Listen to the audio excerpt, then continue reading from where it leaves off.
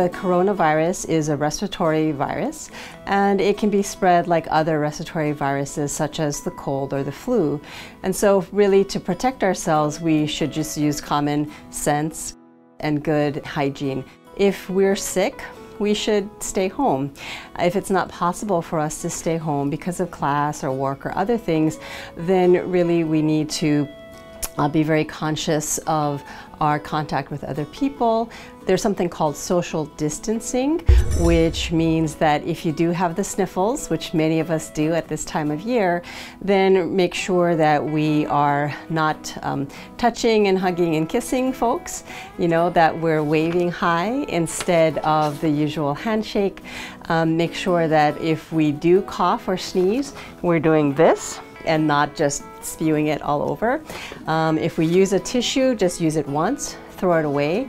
I would recommend actually carrying a separate bag or something so that you can just deposit like right by you. And above all, do frequent hand washing.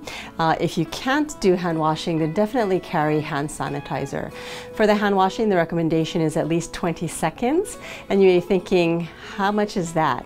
It's really 2 happy birthday songs. And so just hum or sing happy birthday twice while you're washing your hands.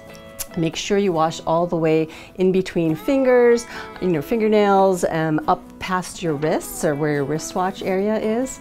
And if you're using hand sanitizer, it needs to have at least 60% alcohol. Pretty much all of the hand sanitizers do, including the ones that you might buy from certain stores that have wonderful fragrances. Once you have washed your hands, to be very conscious about not touching your face. It's very hard. Many of us have allergies here in Hawaii with our beautiful flowers and trees, and so we're constantly rubbing our nose and eyes and whatnot. So really just, I think we have to practice being very thoughtful and trying not to touch our nose. Respiratory viruses are spread or they enter the body through the mucous membranes in our nose and mouth, even our eyes.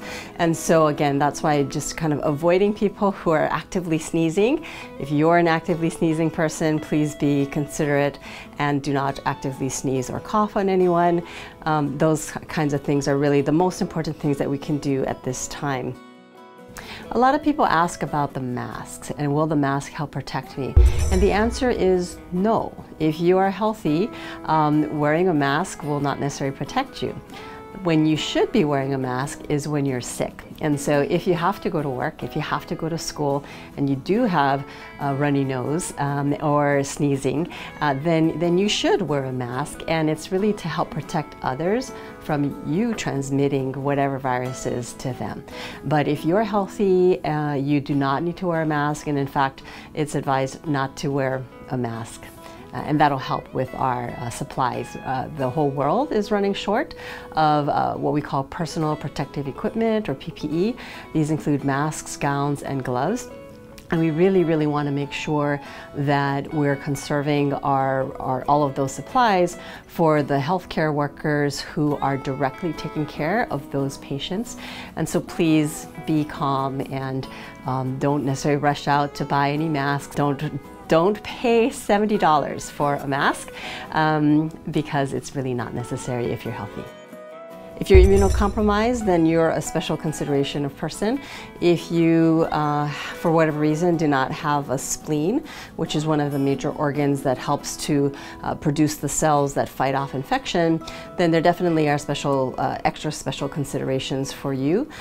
If you or your family member is suffering from cancer, is actively undergoing treatment with chemotherapy, is on hemodialysis, or a bunch of other conditions, and basically, if you're considered immunocompromised, then you do need to take special precautions, and it's really best to look at the Department of Health website for more information and guidance if you're an immunocompromised individual.